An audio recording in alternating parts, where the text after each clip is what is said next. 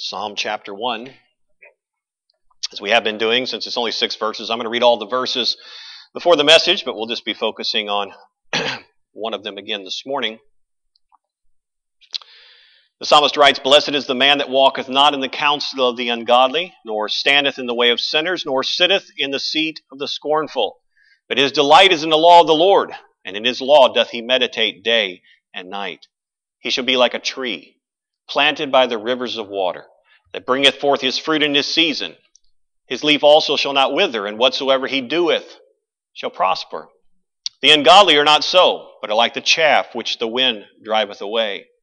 Therefore the ungodly shall not stand in the judgment, nor sinners in the congregation of the righteous. For the Lord knoweth the way of the righteous, but the way of the ungodly shall perish." We've been looking at this psalm, and we've been looking at the estate of the blessed man, and we're going to continue on with that theme this morning as we look at verse 3 specifically. Let's pray and ask God's blessing. Father, I ask that you would be with us this morning as we continue looking at the words of this inspired psalm. And what they instruct us is important, needful, vital in the life of one who would seek to be blessed. Father, I pray this morning that you would just still our hearts in these next few moments. Take from our minds other concerns and cares. And will we just be able to focus upon what your word says today? I pray that each person in this room desires the realities of the first part, at least, of this psalm to be their own. I trust we have been able to adequately reveal in the previous messages things that must be done. Now this morning, if we see the promise of this psalm, I pray that it would challenge and encourage to realize that any and all efforts would be worth it if these truths could be ours. And so I pray this morning that you would just use this time in our hearts and lives to not only equip us, but to move us further along in our sanctification, drawing us ever more closely to yourself and conforming us more to the image of your Son, who truly is the blessed man. And we, in and through him, can also be blessed. We thank you for this time, and we ask your blessing upon it in Jesus' name. Amen. How sad is it to see Christians who are unhappy and unfulfilled? It's sad to see people, many who I can't see their hearts, but have no reason to doubt that they are truly born again. And yet, many of them seemingly are walking through this life as if there is no real hope. Their life testimony, their very words, their actions, their demeanor would lead you to believe that in their heart of hearts they don't really believe that there can be genuine happiness or genuine fulfillment in this particular life in which they live. I think the words of our psalmist this morning really are a proverbial slap in the face to that mentality. And I really think it's written in that way. I think God at times just wants to get our attention and kind of startle us a little bit and reach in and drag us out of our lethargy and help us to realize that there is so much more that he has planned and prepared for us. If we would just get serious about the things that he said are true and seek by God's grace to order our steps in accordance with those things. The psalmist, as we've been discussing here, is speaking about a blessed man. That's the term that's used in our scriptures. We said that word carries the idea of a happy man. Although we do not know who this psalmist is, I feel fairly confident that it is the psalmist's own description of his own life experience that's being written here. Many of our psalms are written by David. There's no way to affirm that this is a Davidic psalm, but if it is, if he's speaking about his own life experience, then I think that can be helpful for us as outsiders to look at it and realize that then true happiness, this kind of blessedness that's being spoken of in here, is not dependent upon our circumstances. Because if you follow the life of King David through the scriptures, yes, he had some wonderful times and some joyous times, but man, this man's life was difficult. It was a struggle, as all of God's biblical characters' lives are. And yet if this is David, and after all that he's going through and all that he's experienced, he's able to say, but look, there is the ability for a man to have a blessed life. There is the ability for somebody to be happy. And I'm a living testimony of that, then that even has a deeper meaning for us. No person's circumstances, dear friend, are ever going to be sufficient to provide the blessing and the happiness that this psalmist is talking about here. And if you're one of these people who is just, you're convinced that in some day your ship's going to come in, your circumstances are going to change. You're going to find what you've been always looking for. When I just find that perfect mate, my life's going to be all that I expected it to be. When God just brings children into our union, my life's going to be all that I intended to be. When I just land that job, my life is going to be all that I want it to be. When I'm able to finally get my dream home, then my life's going to be what I want it to be. When I finally get to retire and have all of that free time that I've been looking for, my life's going to be all that I anticipated it to be. Everybody who's gone through these life experiences know that those things never bring the happiness or the joy or the fulfillment that we dreamed that they would. Because we're still living these lives in a fallen and cursed world. We're still living our lives in bodies that still are laboring under the bondage of the fallenness of man.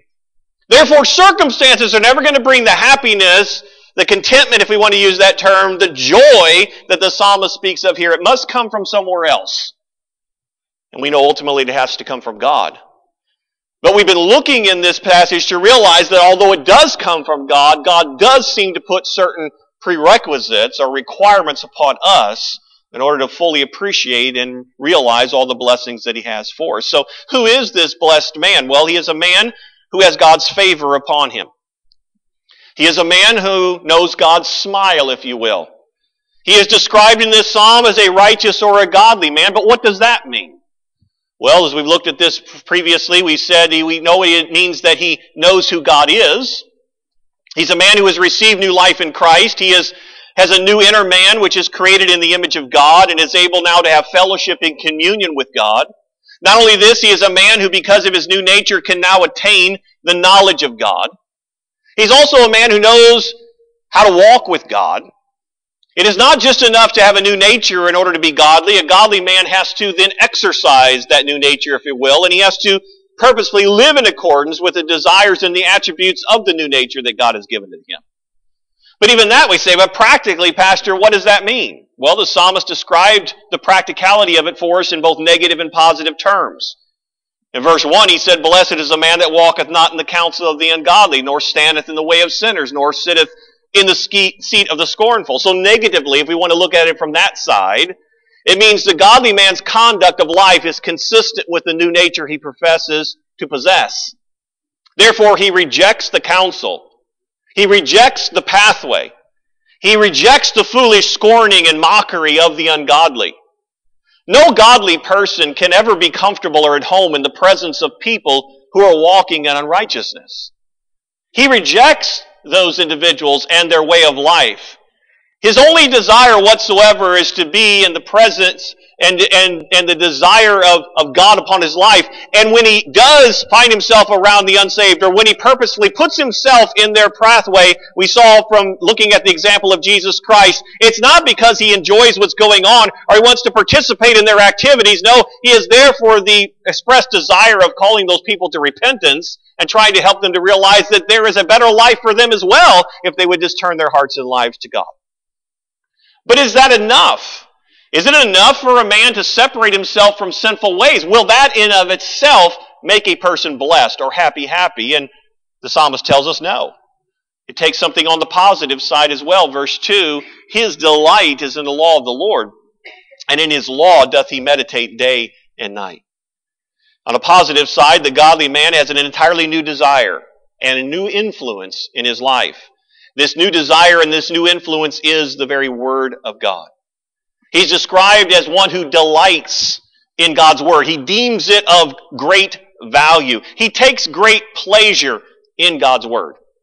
We read a couple quotes from people from Old Testament past. Job said this, "Neither have I gone back from the commandment of his lips. I have esteemed the words of his mouth," God's mouth, "more necessary than my food." David said, "I have rejoiced in the way of thy testimonies as much as in all riches."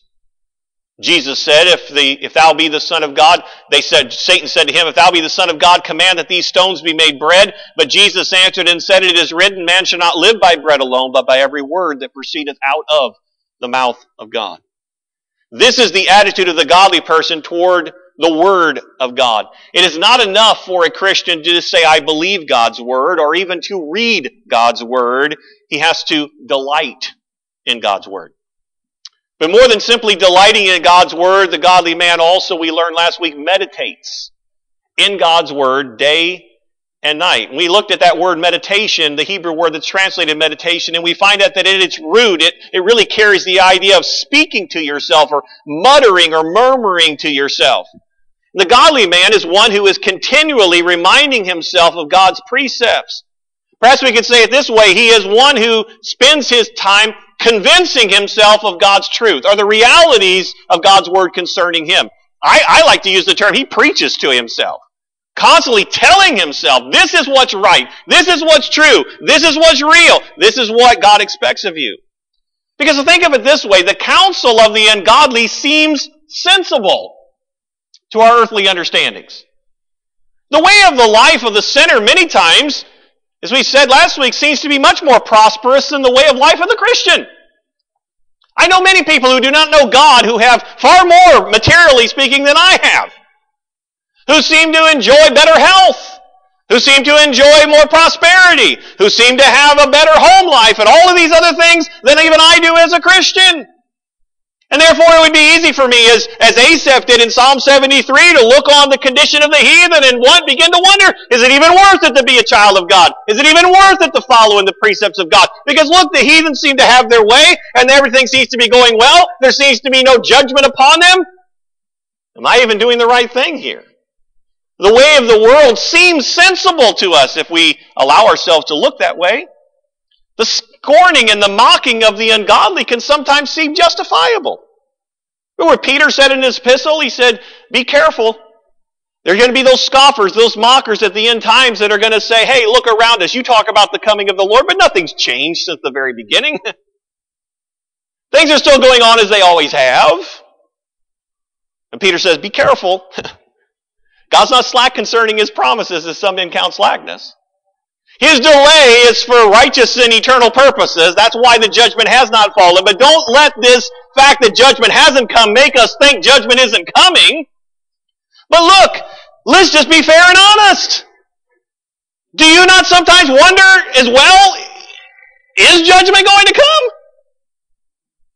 We look at some of the things that go on even in our country and the things that our politicians say and the things that they stand for and the things that they promote. How many billions of babies have to be murdered before God does something? Where is God? Is He watching? Does He care? Will He ever intervene? And it's easy for us, even as Bible-believing Christians, to begin to question and wonder, is there a God up there? Does He care? Will He do anything? And if He's not willing to do anything about this, is He really going to do something about me and the things that I'm doing in my life? I think this is why Jesus warned in His earthly ministry that there is a broad pathway which is leading to destruction. And there are multitudes of individuals who are traveling on that pathway. It seems like the way to go. But the psalmist reminds us things should not be this way for the godly man. But how does he go about changing his outlook on life? Well, he confronts the lies of sinful human reasoning with the truth of God's Word. He is constantly reminding himself from God's Word that though the pathway of the wicked appears to be prosperous, it's actually leading to ultimate damnation. He is constantly building his faith in God and establishing his righteousness by continually rehearsing God's own testimony through constant meditation upon the Bible. It's not just reading it. It's not even just thinking about it. It is forcing himself to take those truths and say, yes, this is true and I will live it. And when he finds himself wavering, he says, Kirk, that's not acceptable. You can't go that way because God demands something different out of you. When I find myself making decisions that are only made out of the wisdom of this world, God's Word says, Kirk, that's not for you. This isn't your home anymore.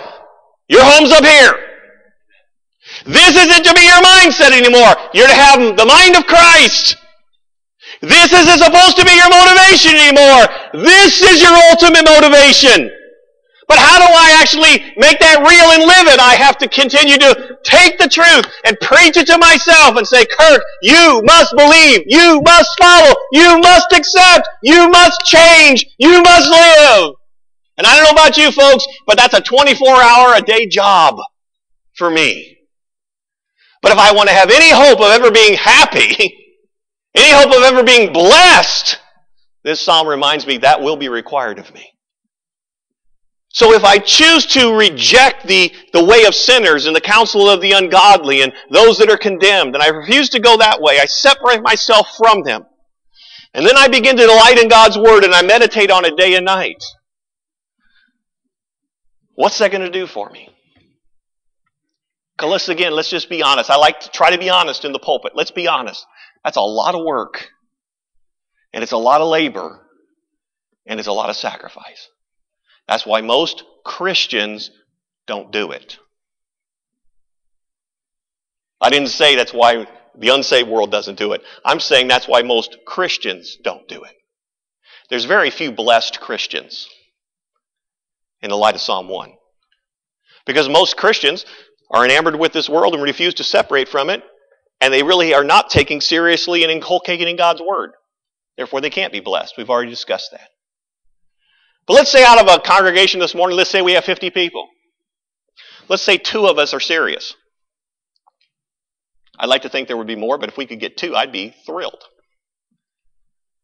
Let's say there are 2 people in this auditorium who actually are serious about what this psalm teaches.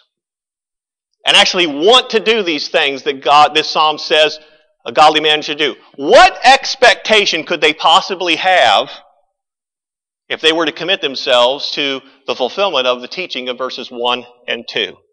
That's what our verse this morning is going to tell us. And we're going to look this morning at verse 3, and let me read it, and then we'll break it down and discuss it a little bit in the rest of the message.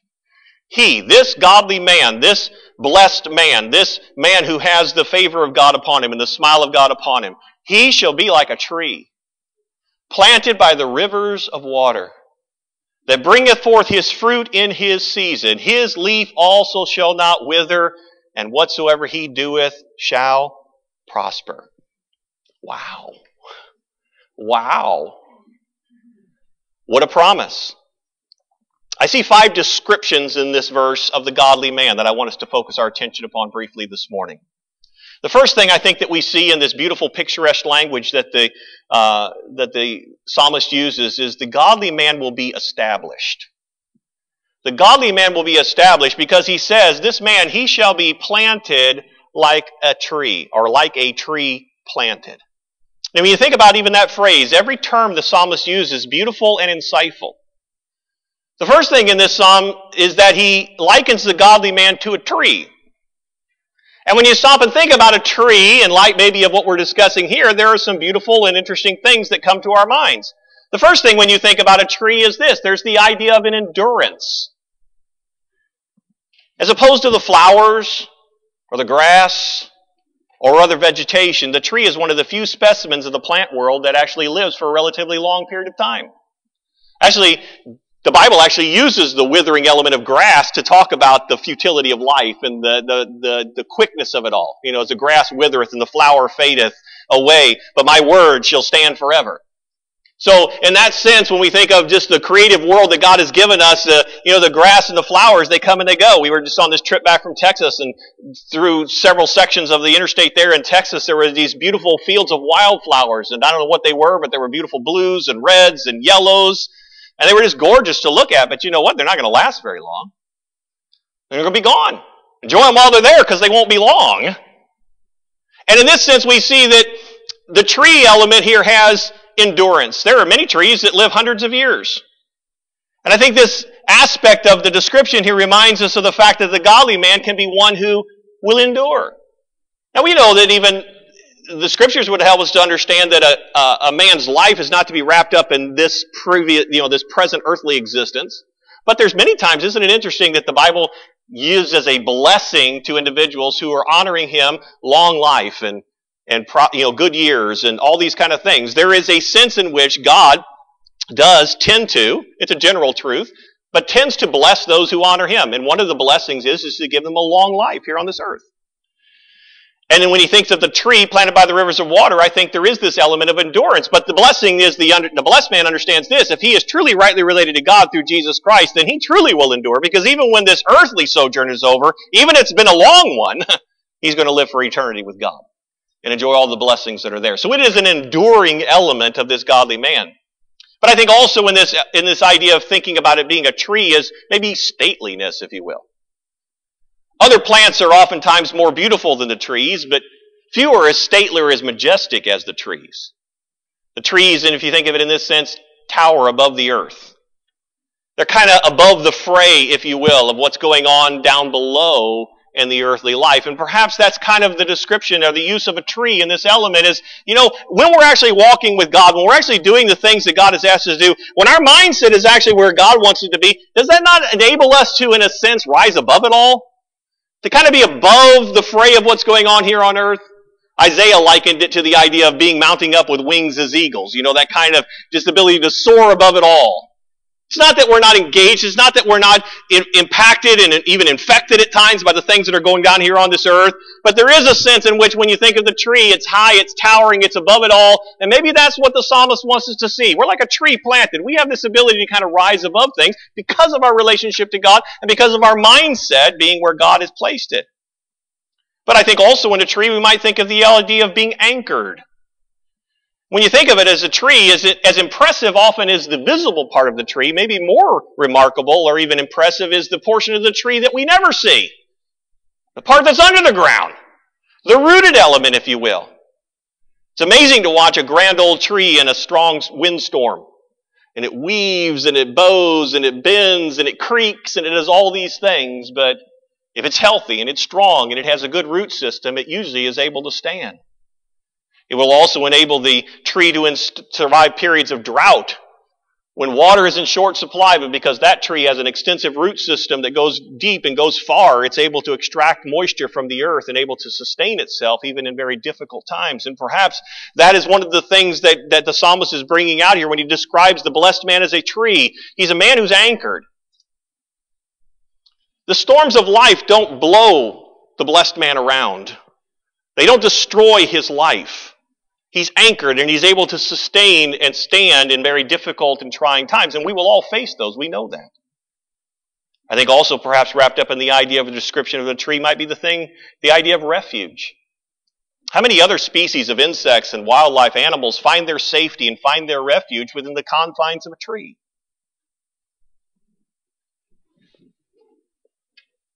Think back over your Christian experience and ask yourself, how many times have you been blessed by a godly person?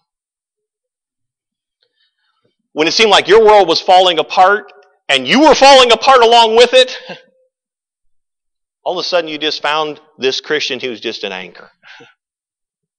And you're able to come to that person and that person is able to kind of just envelop you in their arms. They're able to come and just share with you some of the truths that they have learned from God to sustain you in a very difficult time. They're able to provide a little bit of strength for you in the midst of your weakness. And when you think of being that godly person that God enables to learn and grow and understand and function within the truths of God's own person in their lives, and as they go through their earthly sojourn, God is going to enable them to be useful in the lives of others who need that stability and need that strength and need that guidance and need that wisdom and need that help when they're in a difficult time in their lives. This godly man is not simply a tree, though. He's a tree that's planted. The godly man in his present condition did not come by chance, nor was it simply the inheritance of his own inward goodness. The godly man is a tree planted because the owner of the orchard has planted him himself. God plants you. And as we are established in Him, God has His purposes for our lives. And as we walk in obedience and conformity to His way, God Himself will plant us like a tree. As we go forward, though, and look at this description, I think we also learn here that the godly man is nurtured. He says, and he shall be like a tree planted by the rivers of waters. Although God has created certain species of trees which can survive in drought conditions, the psalmist seems to be painting a picture of the lushness and the vitality of this particular tree. All trees are going to need water to flourish and grow, and this tree has been planted by the owner of the orchard by a river, and not just any river, by the rivers of waters. What does the godly man need to grow, to thrive, to be strong, and to be healthy? Well, whatever is needed, the godly man is going to have provided for him because he is planted by the rivers of waters. I can't help but think of Jesus' words to the woman at the well as she was coming to draw, and they were speaking to one another, and Jesus said, "Whosoever drinketh of this water," speaking of Jacob's well, "will thirst again, but whosoever drinketh of the water that I shall give him shall never thirst. But the water that I shall give him shall be in him a well of water springing up unto everlasting life." No wonder the godly man is so happy, because he's a person who never lacks what is truly needed for his nourishment and his vitality. He is planted by the rivers of waters, so he's nourished. Thirdly, I think we see here that the godly man will be fruitful. He shall be like a tree planted by the rivers of water that bringeth forth his fruit in his season. Because God has planted us within his orchard, and because he is nurturing us and giving us everything that we need to be healthy and to thrive, we now are in a position to bear fruit. Jesus said in John 15:8, "Herein is my Father glorified, that ye bear much fruit." Every godly person will bear fruit. You say, well, what kind of fruit will they bear? Well, there may be various types, and the Bible seems to speak of various types of fruit, but I would think at least for this morning's purposes, we could say this, that each godly person will bear the fruit of the Spirit. In Galatians, we read about this fruit of the Spirit: love, joy, peace, long-suffering, gentleness, goodness, faith, meekness, temperance. These attributes of God cannot help but be produced in the life of all godly people who are walking with God on a regular basis in his Word. The psalmist describes this as his fruit in his season. And it's kind of interesting, perhaps the psalmist is seeking to describe even a personal element to this fruit bearing. The godly man will experience God's fruit in his own personal life. In other words, the godly man is going to be equipped by God to accomplish God's purposes for his own life and is for the glory that God expects to get from his life. And his fruit as he's going to produce will be in his season. And I think that's helpful and descriptive as well, because just as natural trees bear fruit at certain times and seasons, other times are used by the tree to take in food, water, energy from the sun, to prepare themselves to produce fruit when they're called upon again by God. And so the Christian may not appear at times to be as fruitful in every season of life, but he will, if living in a godly way, be continually enriched so that when the times come, he will be able to bring forth the fruit that God desires to produce in and through his life. So he is able to produce fruit in his season. And then I think also we learn here, fourthly, that the godly man will be sustained. His leaf also, the psalmist says, shall not wither. I don't know whether the psalmist had in mind some sort of an evergreen tree, or whether he is simply stressing the health and vitality of the tree is going to remain constant. But in either case, the tree is one that will remain, he says. Kind of alluded to this earlier, but when you think about the life of a tree, it's interesting when you cut down a tree or look at cut logs and to observe the growth rings in that particular tree. And you can see really kind of a history of that particular tree as expressed in the growth rings. You can count the rings up, if you will, and figure out how old that particular tree is. You can see as you examine those growth rings that some are wider or narrower than others, that is, it experienced sizable growth and maturity in certain years and seasons, and in other years, it doesn't appear to have grown much at all. These changes give us a hint of the environmental conditions that the tree has faced during a particular year and what it's had to endure through its life. The godly man also will go through varying seasons of growth as well. Some years, this godly man is going to grow by leaps and bounds. He's going to experience and understand it. Others, seeing his life, are going to observe the incredible growth and maturity that God is bringing into this individual's life because of the way he's walking with God and obeying his precepts. But that very same man, even in the same seasons and going through the same types of obedience and fulfillment of God's will and purpose, might prove to have years of growth that seem more muted. Perhaps years that we might consider years of self-introspection. Times not so much of outward growth, but maybe inward maturity. Times where he's feasting on the Word just as much. He's seeking to live the purified and separated life just as much, but it's not accomplished as much outwardly as to what God is trying to do to him inwardly. And sometimes there has to be those seasons of inward growth in order to prepare us to be useful for God in outward capacities in ministry. And perhaps that's what's being seen here. While we must be honest and admit that the godly, the ungodly, even and unsaved do at times experience what appears to be outwardly fruitful and abundant times, the Scriptures remind us that the truth of the matter is the unsaved are at their very best sickly and dying spiritually. And they will eventually succumb to the disease of sin within. Their leaf, though maybe vibrant at the moment, will eventually wither and fall to the ground. Their existence will become that of a rotting, decaying shell of itself until it completely passes off of the scene. The godly man, though, the psalmist says, will be sustained by God. Sustained through good times and through bad. Sustained through easy times and hard times. Able to glorify and honor God through times of sickness as well as times of health. He will remain for the Lord Himself, and the Lord Himself will sustain him. And then fifthly, I think we see about this description here, the godly man will prosper. His leaf also shall not wither, and whatsoever he doeth shall prosper. I would think most of us in this room this morning know that this statement of the psalmist is not to be regarded as if God is some sort of a genie that the godly man keeps in a bottle who basically gives the godly man whatever he desires. But the psalmist does inform us that God Himself will see to the prosperity of the godly man, and the things that he attempts to do will prosper because God is with him.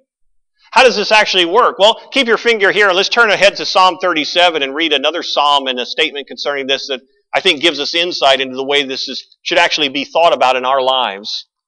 Psalm chapter 37.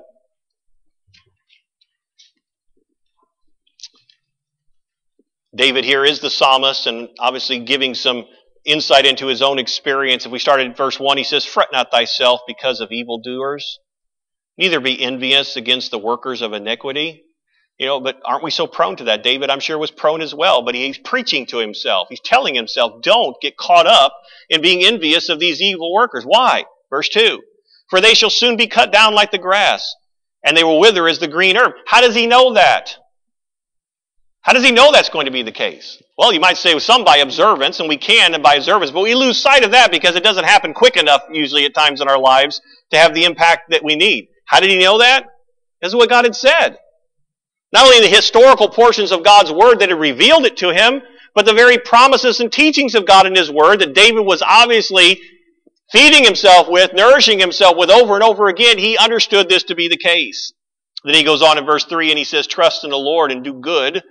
So shalt thou dwell in the land, and verily thou shalt be fed. Delight thyself also in the Lord, and He shall give thee the desires of thy heart. Commit thy way unto the Lord. Trust also in Him, and He shall bring it to pass." I like this psalm because I think it helps us to understand the way in which this works. Because David says here, he says, "Delight thyself also in the Lord, and He shall give thee the desires of thine heart." Does God give the godly man the desires of his heart? Yes, He does. But the godly man's desires are different than they used to be. The godly man's desires have now been converted to the desires of God Himself. Therefore, when he commits himself to the Lord, the desires of God become his, and then God gives him the desires of his heart, or He brings them to pass. Similar to what Jesus said. He said, "If you abide in me, and my words abide in you, ye shall ask what you will, and it will be done unto you." I've heard Christians claim that promise and say, "I'm claiming Jesus' words here, and I'm asking for this, whatever it may be that I want, and God is going to give it to me because Jesus promised those things." Well, He promised that in a context. That if we abide in Him, and His words are abiding in us, then we can ask what we will, and He will give it unto us. But what we ask for now are going to be changed and transformed by abiding in His will and His word abiding in us. That's what changes the whole dynamic. So He's not giving us a blank check. He's informing us that since our desires are now consistent with His desires, we can have complete confidence in asking for the things that we desire because they're His desires already and He will bring them to pass. That's what our psalmist is saying. The godly man who delights in God's Word, the one who meditates in God's Word day and night, is a man who is transformed by that Word. And then he will be seeking to accomplish the will of God, and God will prosper him in every effort that he has to obey God's Word. God said it many times. He said it very similarly to Joshua as He was preparing Joshua to go in and lead the nation into the promised land in Joshua 1:8. He said, "This book shall not depart out of thy mouth, but thou shalt meditate therein day and night, that thou mayest observe to do according to all that is written therein. For then thou shalt make thy way prosperous, and then thou shalt have good success. If Joshua would take the law, the book of the law of the Lord, if he would meditate in it day and night, if he would allow its truths and precepts to change him, then it would make his way prosperous and would assure Joshua of the success that God had prepared for his life. Folks, when you think about what the psalmist is writing here, no wonder this individual is happy. No wonder he's blessed. No wonder he's a man who, on a regular basis, senses the very smile or favor of God upon him in his life. Why? Why does he live this way? Why is he experiencing these things? Why is this the desire of his heart? Why is he happy? Well, number one, because he's avoided sinners in their ways. Folks, listen, when we are not willing to take the proactive steps, the necessary steps to do everything within our power to separate ourselves from the influence of the ungodly and their sinful ways, we can never know this favor of God. We can never experience this type of happiness that that the psalmist is describing here in our passage. It's just an impossibility. So if you want to continue to live your life enamored with the world around you, infected, if you will, by the world around you, immersed in the culture that's all around you, fine, go that way. I'm not saying it's going to keep you out of heaven one day. That's between you and the Lord. But I can, based upon this psalm, tell you, you are never going to experience this happiness, this favor, this smile of God upon your life. It's an impossibility. It can't be when your life is immersed in the sinful ways and you're more than happy and content to be there. This man is also happy because he delights himself in God's Word and he meditates on it day and night. Dear friend, if this book is more of a drudgery to you than a blessing, you're never going to know the happiness of God.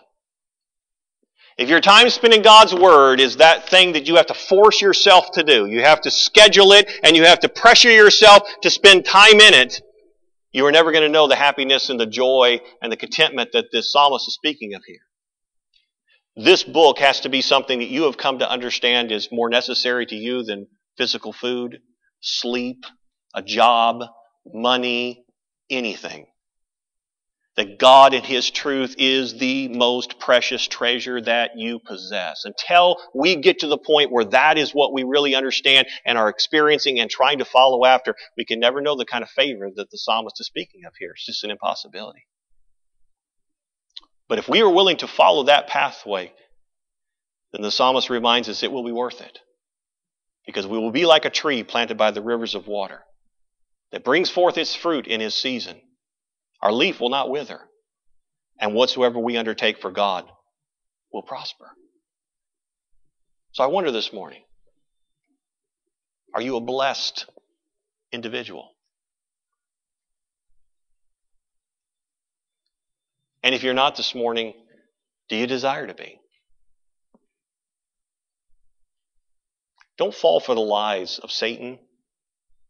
And don't fall for the lies of this world. And don't fall for the lies of the majority of nominal Christians that would like to help you to believe that this type of experience is not available to you, that it's not real. Dear friend, if they're telling the truth, then our God is a liar. God's Word says that you can experience this type of blessing. And it can be yours. But it does not happen by chance. It is very purposeful. And I wonder this morning, perhaps God has already been at work in your heart in this area. Perhaps just spending the last few Sundays contemplating the truths of this first psalm has got you thinking and got you wondering and maybe even got you thinking a little bit about, I wonder what it would be like to experience those things. I wonder if it's true. I wonder if it's possible. I wonder if it could be me. Yeah, I've read about others. We're putting these missionary biographies, little snippets in our bulletins here recently. Yeah, I've read these historical figures of times past and the blessings of God upon their life and the things that they were able to accomplish and the joy that they say that they experienced in their relationship with God. I understand that others seem to have experienced, but is it really possible for me? Could that be me? Could I be that happy in the Lord? If that's a question you're asking yourself and it's the desire that you want, then can I encourage you this morning to take hold of what this psalm is telling you and start putting it into practice. Would you be willing to take the negative steps of separating yourself from these sinful and wicked influences? Would you be willing to take these positive steps of delighting in God's Word and meditating in it day and night? And then perhaps several weeks, months, years from now, you can come back and share with us your own testimony about how you were like a tree planted by the rivers of water, bringing forth his fruit in his season. Your leaf also shall not wither, and whatsoever you doeth, it prospers. Shouldn't that be the testimony of every Christian? Shouldn't that be the desire of the heart of every individual in this room this morning if they claim to be Christ's? Is it a promise that God has only made for a select few? Or is it a truth that is delivered to everyone who desires it? What would it be like to be a blessed man? What would it be like to be a member of a blessed church? What impact for God could we make in this world if we were walking like the individual described in this psalm? May the Lord give us a desire for it. May the Lord bring it to pass. Father, this morning I pray you challenge us with these thoughts. Father, I pray you would challenge us with the testimony of your word. Each of us are at a different place in our experience with you, Lord. There's no doubt about that. So I don't even pretend to know where each person this morning stands with you and the most pressing need upon their own hearts and lives. But in light of this very simple and basic message of this psalm, I would believe that there are some in this room this morning that their greatest need right now is to get serious about living the righteous and holy life that you've called them to live in this sin-cursed world. And to be willing to admit to you and to themselves that they are far too immersed in this sinful culture. And that by your grace they would begin to take very definite steps to begin to pull themselves out of it. Maybe for some they need to give up entertainments. Maybe for some they need to stop reading certain types of literature. Maybe for some they need to quit visiting certain websites or listening to certain radio broadcasts or attending certain events or hanging out with certain people. I don't know what it might be for them. I can only know what it is for me. But Lord, I pray if there are some in this room this morning that your Spirit has been at work in their heart and they're serious about these things and they know this is a step they need to take, that Lord, they would be willing by your grace to commit themselves to working this out in their own life and beginning to take those definitive steps of action that would put them in a position that they would not be so negatively impacted by the sinners around them. And Lord, perhaps there are others in this room that their greatest need this morning is to reacquaint themselves with your word. And Father, they have lost their delight in your word and they need to get it back. Father, they need to commit themselves once again to this book, realizing whether they feel like it in their heart or not, realizing that it is the most precious treasure that they possess. And they would honor it not by just speaking about it, but they would honor it by immersing it in their own hearts and lives. And Father, as they read and as they study and as they think, that they would allow its truths and precepts to begin to then transform their life. And they would confront the false reasonings and the false thoughts and the temptations and the desires that are so prevalent within them. They would begin confronting them with your truth and obeying and walking in your precepts and truths. Father, perhaps there's some in this room that they are in need of both of those acts at the same time, maybe one more than the other. But Lord, this morning I also pray that we would be challenged to realize that the labor that is involved, the effort that is involved is worth it based upon what the psalmist describes will be the condition of those who are truly blessed. Father, may it be our desire to be like these trees planted by the rivers of living water, bringing forth fruit in our season, leaves not withering, and prospering in everything that we seek to do for you. Lord, may that be the case. May you do it in our hearts, we pray in Jesus' name. Amen.